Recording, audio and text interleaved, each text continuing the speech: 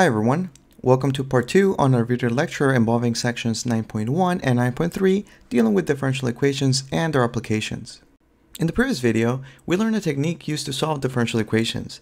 That technique was known as the method of separation of variables, and we used it to solve application problems where the rate of change of a function was proportional to the function value itself. Now, we saw those type of problems resulted in problems involving continuous growth, and in this video, we'll begin with a problem involving continuous decay. I will point out that this problem is a little different than the one that we tried before, since there is no mention of rates of change. However, if your problem mentions exponential growth or decay, then you know that you're going to be dealing with a problem where its rate of change is proportional to the function value. Alright, so this problem begins right from the get-go by telling us that radioactive elements decay exponentially. So again, what this means here is that whatever amount that we had, and I'll keep on using P, this is telling us that dP dt is equals to K times P. Okay, so now let's take a look at the problem. We have here that the number of years required for half of the atoms in a sample of radioactive material to decay is called the half-life of the element. Now, a particular plutonium asymptote has a half-life of 24,100 years, and suppose that 10 grams of this isotope is released in a nuclear accident, how long will it take for that 10 grams to decay to 1 gram? Now, at this point, guys, the calculus is just pretty much realizing that we're dealing with this type of differential equation. The rest, as I mentioned in the previous example, is very similar to an algebra problem, where we know that the solution for this differential equation is going to have the form P of t is equals to P naught times e to the kt. Now, for this problem, I'm going to go ahead and change the variables, since I'm not dealing with populations, so I'm going to be using the letter A instead, and the letter A, I'm using it to represent the amount. So the amount at some time t is equals to the A naught, the starting amount, times e to the kt. Okay, now I'm not going to be solving this problem completely because I imagine it's one that you guys have seen before, but I just want to make it clear that whenever we're talking about the half-life, we're talking about the amount of times that it takes the initial amount to be cut down in half. So let me write this one here. So there we go. The half-life is the time it takes A naught, the starting amount, or whatever amount you have, to become 1/2 of that amount. Now, algebraically, you can represent it like this. A of, and just to be more precise here, I'll let the half-life to be represented by TH. Alright, so mathematically, we have here that the A, the amount at TH, at the half-life, is equals to 1/2 A naught. Okay, so this is part of the equation that we're going to be working with. Well, you know what? Let's actually do the setup. Alright, so for this one, for this problem, we're being told that a particular plutonium asymptote has a half-life of 24,100 years. Alright, so what that means is that if I were to evaluate the function A at the year 24,100, then I would be getting here the function A naught times e to the kt, but now the time is the 24,100, and this should be equals to 1/2 the starting amount. Now you get to see here that when working with this differential equation, it really doesn't matter what is your starting amount. And you notice that this problem does mention it here, but, well, you don't really need the starting amount, since you can just go ahead and divide both sides of the equation by whatever the starting amount was, and the problem simply reduces to this this exponential equation. E to the k times the half-life is equals to 1/2.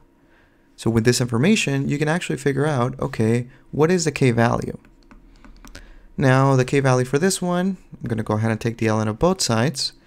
And, well, let's do it here. Taking the ln, we're going to have the ln of e to the 24,100 is equals to the ln of 1/2. Now, for this one here, guys, the ln of 1/2, you can actually rewrite it here as the ln of 1 minus the ln of 2, using just the rules of logarithms, but you know that the ln of 1 is the same thing as 0, so the ln of 1/2 is really the same thing as the negative ln of 2. Okay, Now, getting the k value by itself, we're going to have, whoops, I actually did miss a k. I'll put it here, the k value. So the k value is going to be equals to, well, I'll put it here, 24,100 times k is equals to the negative ln of 2, which is going to give us then that the k is equals to the negative ln of 2 divided by 24,100. Okay, now, you might have noticed that for this problem, we were not really dealing with continuous growth. In fact, we were told that this problem was decaying exponentially, and you might have thought that when I wrote down the formula here, I was missing the negative. Truth be told, you don't need to include the negative in your formula as soon as you start writing it, because you know that the exponential will have a negative exponent, and you see here that if you're doing everything properly, when you find the k value will have a negative. And again, the exponent should be negative because it's decay. But doing the math, the negative is going to come out, it's going to come out on its own. Now the k value here, I'm going to put this one into the calculator, and I get approximately a negative 2.876 times 10 to the negative 5. I'm going to go ahead and write this one here. I'm going to keep the k value as the negative ln of 2 over 24,100. But you see here that yes, this one here is indeed negative. Now really, once you figure out the k value, then you know what your exponential equation is looking like. Your exponential equation, now this one, I am going to be using the p naught that was specified. So your your exponential equation is going to be looking like a of t is equals to 10, your starting amount, times e raised to negative ln of 2 all over 24,100 times t. So with this equation, now what you want to do is figure out how long will it take for the 10 grams to decay to 1 gram. So we will need to set this equation equals to 1 and then solve for t. But this one here is just a simple or relatively simple exponential equation. So I'll let you guys finish it because I do want to move on to the next type of problems. Alright, so now let's take a look at another application of differential equations, and this one here is one that you may not have seen before. This new application is Newton's law of cooling. Now Newton's law of cooling is a physical law that describes how the temperature of an object changes over time when it is in contact with a surrounding medium that has a different temperature. So let's take a look at what the formula says.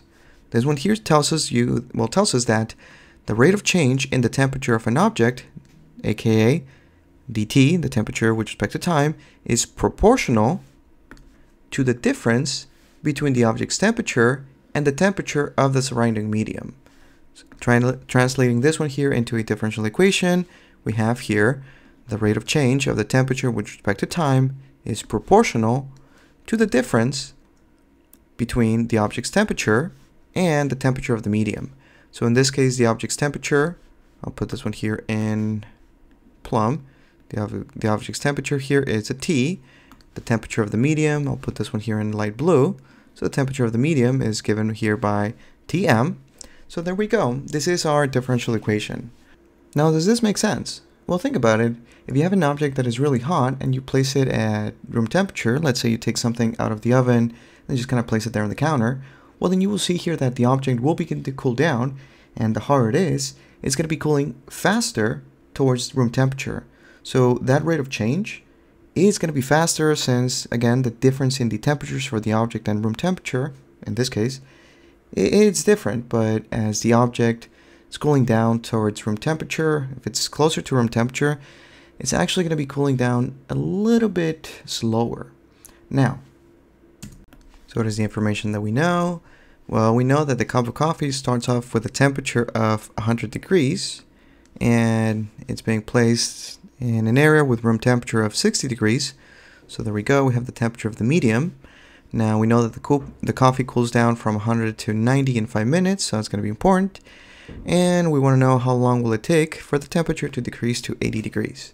So I'm going to go ahead and begin by writing out our differential equation. So we know that the rate of change for the temperature is proportional to the difference between the temperature of the object and the medium. There we go. Now we know that the temperature of the medium was 60 degrees. So let's solve our differential equation then, and I'll do it here. So we're going to have the t dt, or the capital T dt, is equals to k times capital T minus 60. So solving here our differential equation and with the method of separation of variables, I'm going to rewrite this one as dt over t minus 60 is equals to k times dt. All right, so now I have the t's together, and we can go ahead and integrate, which should give us here the ln of the absolute value of t minus 60 is equals to kt plus c. Now exponentiating both sides, just as we were doing with the other type of problems, and using the shortcut that I mentioned, we're going to have t minus 60 is equals to e to the kt. I'll call this one here c1, and since I have e to the c1, which is another constant, I'll put this one here as a big constant c, and getting the t by itself, we get here that the temperature as a function of time is equals to c times e to the kt plus 60. And there we go. This is our solution for the temperature function. Now we can go ahead and make use of, well, the information that the problem gives us. Now we know that when the coffee was, I guess, right out of the coffee machine or coffee maker, it started off with a temperature of 100 degrees.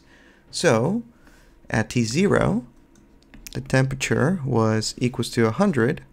So T0 is equals to 100. So we're going to get here c times e to the 0 plus 60 was equals to 100.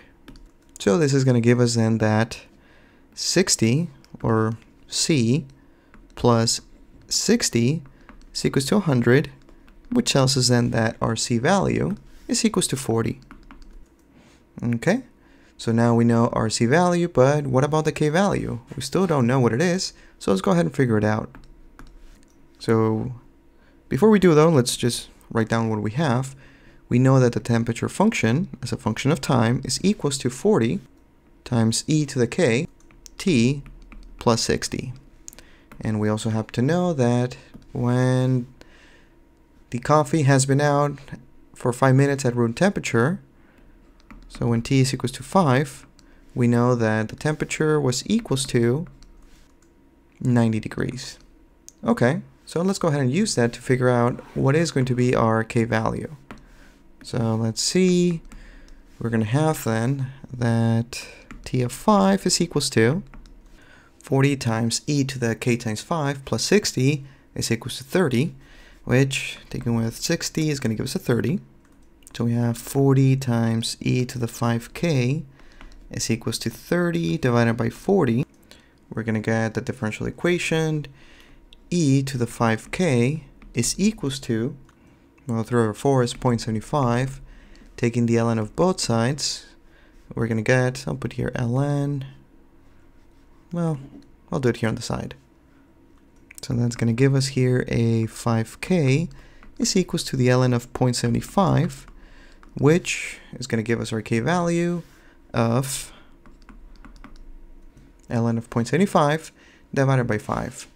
Now at this point, we have finished our temperature function. Our temperature function is equals to 40 times e to the, well, whatever our k value was here, k value times time plus 60, where again the k value was the ln of 0.75 divided by 5. Alrighty, now let's go ahead and finish the problem, because we still want to figure out how much longer, and this is key here actually, I was going to point it out later, but notice how this problem is telling us that after 5 minutes, your temperature went from 100 to 90 degrees, but we want to know how much longer it's going to take for the temperature to decrease to 80 degrees. So we need to figure out how long it's going to take the temperature to go to 80 degrees.